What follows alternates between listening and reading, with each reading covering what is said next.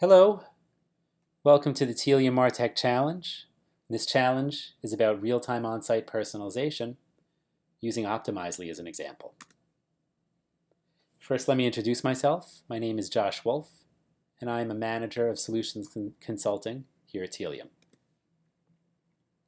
Now, building a real-time visitor profile is difficult. It requires collecting data across multiple sources, maybe several websites and mobile apps, perhaps internal systems like CRM or point of sale or a data warehouse. This is going to be across sessions, across browsers. You're going to have to be able to stitch these together in real time.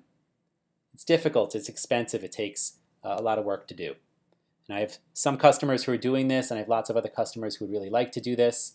But then taking these insights and being able to act in real time across all of your digital marketing touch points in a strategic way, that's even more difficult. So let me show you how Telia can make that easy.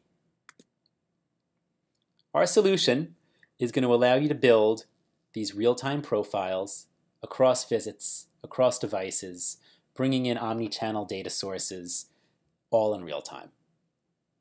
It's a simple point-and-click setup, and it's going to allow for real-time collection, real-time activation, and real-time action.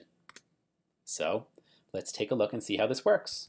This is the Telia Universal Data Hub, where we're going to be able to collect and enrich this data, and then we're going to be able to pass it off to all of your digital marketing vendors for real-time activation. So first I want to show you some of these attributes, and these are point-and-click setup, and we're going to use one as an example that we call the Men's Only Fan badge. And what this means is you are either a men's fan or a women's fan, but not both. And this is just the way that we happen to set up this attribute. You could set up your attributes in any way that you like. And what this means is when you go to a URL that contains women, you lose the badge. When you go to a URL that contains men, you have the badge assigned to you. All right. The next thing that I would show you is the setup here in Optimizely. And within Optimizely, we've logged into our integrations here, and we've added our Telia account and profile, and Optimizely is able to pull all of our audiences and badges out of Telia and into Optimizely to use for personalization.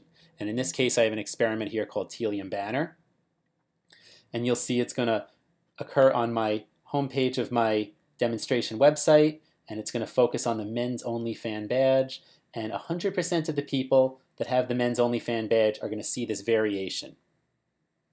All right, everyone with me? Excellent. Now, here's the demonstration website, and I'm not a men's fan badge yet. What's going to happen is when I become a men's fan, the logo is going to change here, and the text is going to change here. Both of them are going to link back to the men's section. So here I am. I have a page view. We're two in the men's section.